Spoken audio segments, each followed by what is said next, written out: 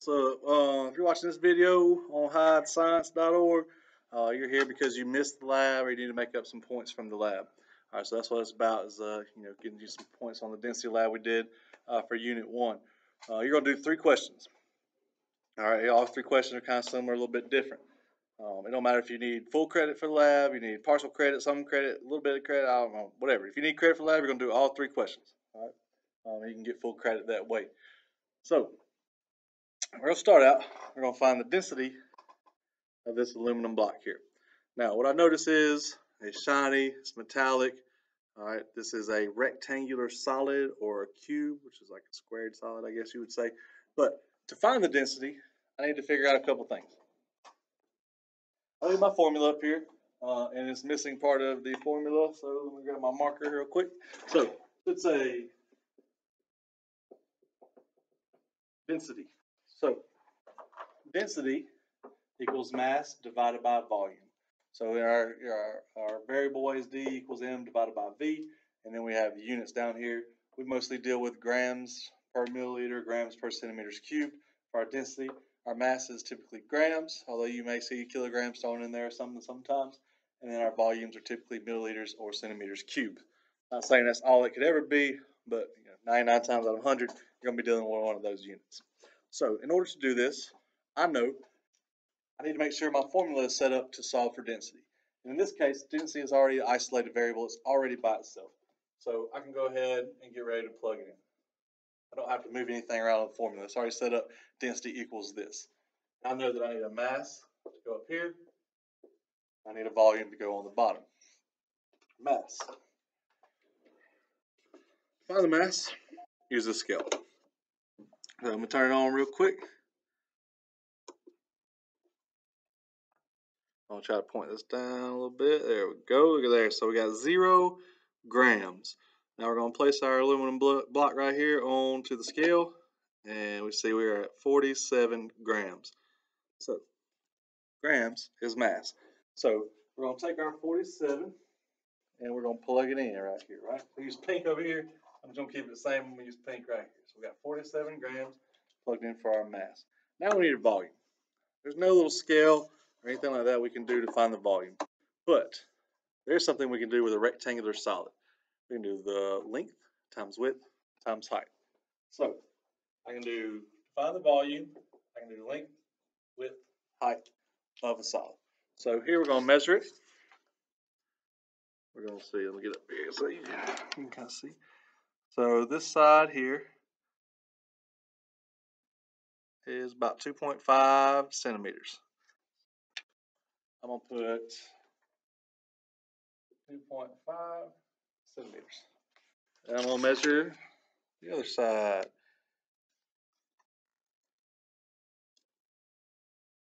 It's hard to look in the camera and do this thing, it takes some mad skill.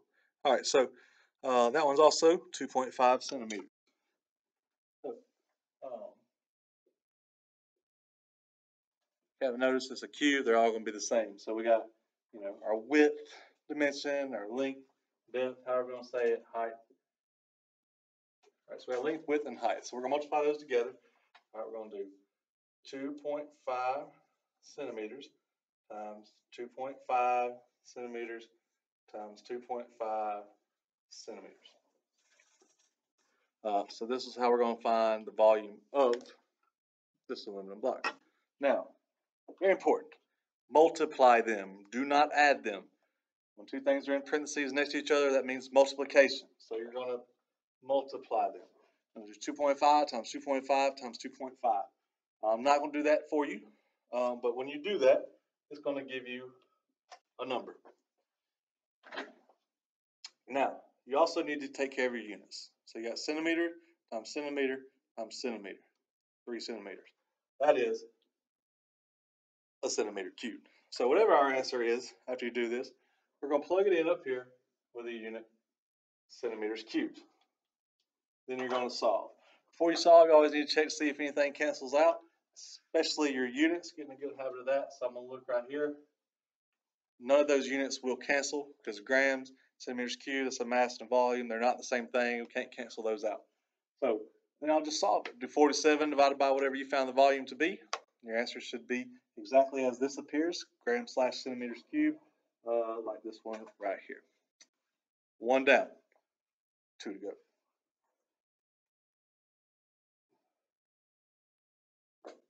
All right, for the next one,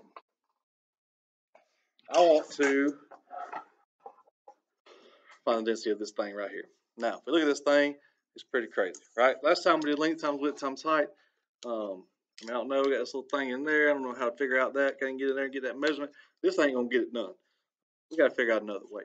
Now, mass-wise, we can always use something to scale as long as it'll hold it, and this will hold it. So, we're solving for density again. We can set the formula up just like we did last time. We know we're looking for density, so we're going to do D equals, we need a mass to plug in, we need a volume to plug in. So, let's start with our mass, right? So, we get a scale back over here, name this down. So, 0 grams, we'll put this thing on right here, and 501 grams, 501 grams. Now, you want to see something kind of weird? That says 500 grams. So, something's lying. I don't know. We're going to go with this number here on the scale, okay? So,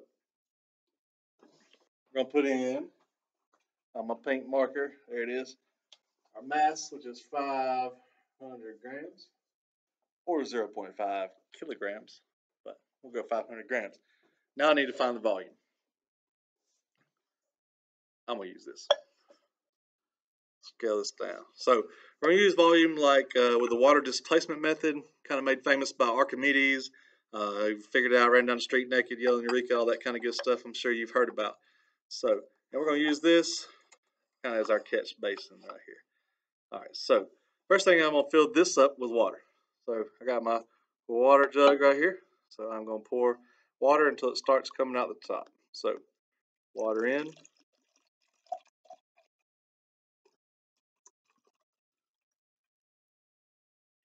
All right. So now it's coming out overflow too. So this is much like, you fill the bathtub up with too much water. You forgot to turn the water off. Eventually it's going to overflow. This is just catching all of our overflow and moving it into one direction instead of coming out everywhere around the top. So we're going to wait for that to quit dripping. Drip, drip, drip.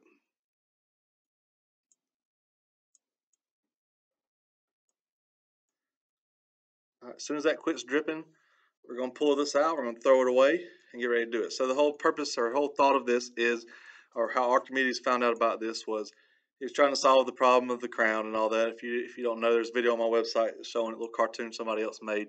But he found that he's trying to find the volume of something that was really weird shaped, where he couldn't do, length times width times height or any kind of stuff like that. So what he figured out was that he was sitting in the bathtub. When he sat down in the bathtub, the water level rose as he sat down in the bathtub. This displaced water, right? This was directly equal to how much space he took up. So back to empty. Now, I kind of put this towards you all a little bit. So then I want to find this. So the volume of this. So however much water this pushes away, this displaces, is going to be equal to the volume of this. So I can't measure this easy, but I can catch this water. So I'm going to insert it slowly. I don't want it to overflow. Right.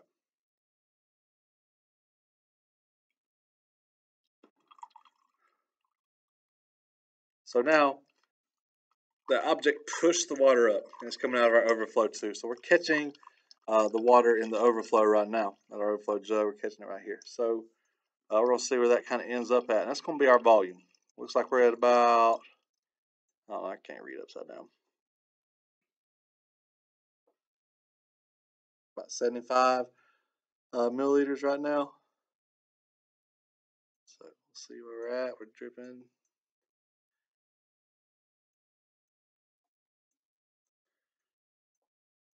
So it looks like we're going to be over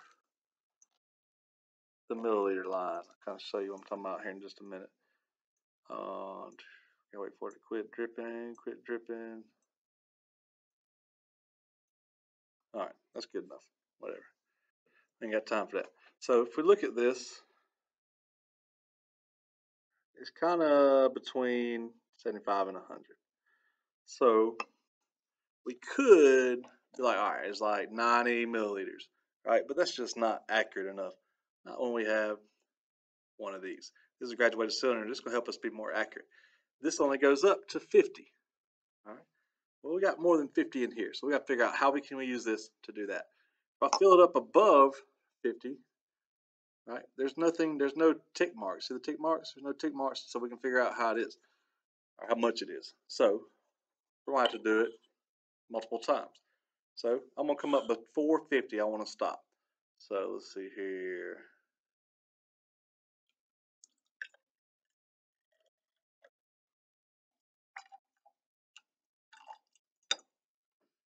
All right, I don't know if you can see that. Can't see it real good, but it's at about dead on 48 actually. So if the computer ain't made for that or whatever, but a little bit below 50. If I could hold it straight, it'd be, well, like 47 and a half is what it was. We'll just say 48. It was right dead on 48 when I had it on the table. All right.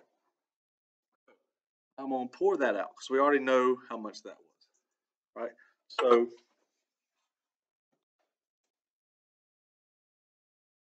48 mils. Now, we still got some left. So now we're going to do this. We can't go over 50 because that's as much as our measuring tool can go. All right. This one looks like, we look at the bottom of the meniscus, it looks like it's going to be about 30, oh no, about 41 and a half. All right, so I doubt that I'll be able to hold this up even, but let's see what we got here. Oh, that's pretty close. Anyway, it's 41 and a half. So 41.5 mils. So whatever we add these two together, that's going to tell us the entire volume of our object. So you add these together, you get a number. When you add numbers or subtract numbers, do not cancel the units. Do not double the units. So like if we were adding these, this is not going to be milliliters squared, right? Or if we're subtracting them, it would not cancel. It's just going to be milliliters. Either way, right? It's just kind of your simple math product there. So we're going to take this, whatever our answer is, in milliliters, pop it up right up there into the volume. Work that out. Make sure to include your units on your answer. Show your work, and 2 down, 1 to go. So pour this out right here. All right. I'm going to use this here. Now, where's my thing? So next thing I want to find the density of this. Now we could do the pi times the radius squared times the height, but I don't want to do that. Let's use water displacement. It's easy and get to play with water. So water makes everything better. Here we go. Turn my scale on. I always need the mass, right? So I'm going to let you read the mass here. Oh, it's doing something weird, ain't it? All right. I'm not going to keep up with this time. It's on you. So I'm going to lay my mass on there. All right. 38 grams. You're going to need that number later. I'm just going to kind of leave it there for a second. You need 38 grams. All right, now we got the mass for our density. We're done. So, density. We need the mass and the volume. We measure the mass with a scale. Now we're going to measure the volume with this. Okay. So, we're going to put water in this thing right here. Can I move this? Check that out right there. Look at that yellow background. All right. So I'm going to put this in the water. We're going to measure the water displacement. So I need the water level to be high enough that this will sink in it. But I don't want it too high because when I put this in it, the water level is going to rise. I don't want it going above 100. So, just kind of estimate this is not as wide. I'm going to put it, I'll put the water level about 50, right? So do this.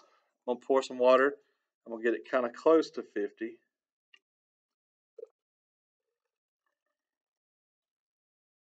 All right.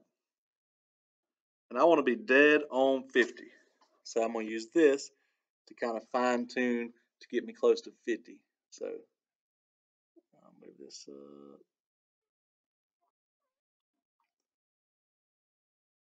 All right, so This doesn't have the little dip in it because this is a plastic graduated cylinder. It is not polar.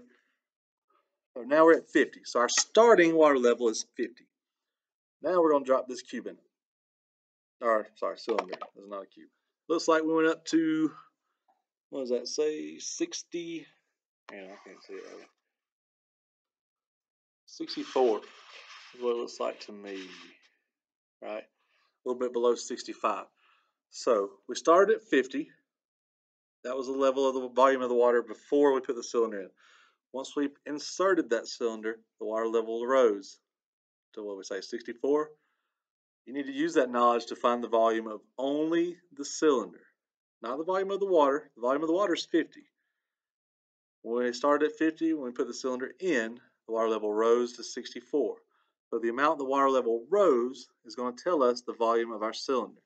Once you have that volume, now we have our mass. If you don't remember the mass, rewind the video a little bit. We got the volume, you should figure it out, right? However far the water level went up, that's your volume. We're going to plug it in here. We're going to solve it. You're going to turn your answers into me. Make sure you got your units. That's 3 answers. Do them all. Show your work. Show your units. You get 100 for your density lab. Not quite as fun as you don't get to do it yourself, but hey, next time come to school and you get to do it yourself. So that's it for this Hide Science vlog. Let me know if you need any more. I'll get them on here as soon as I can. See y'all.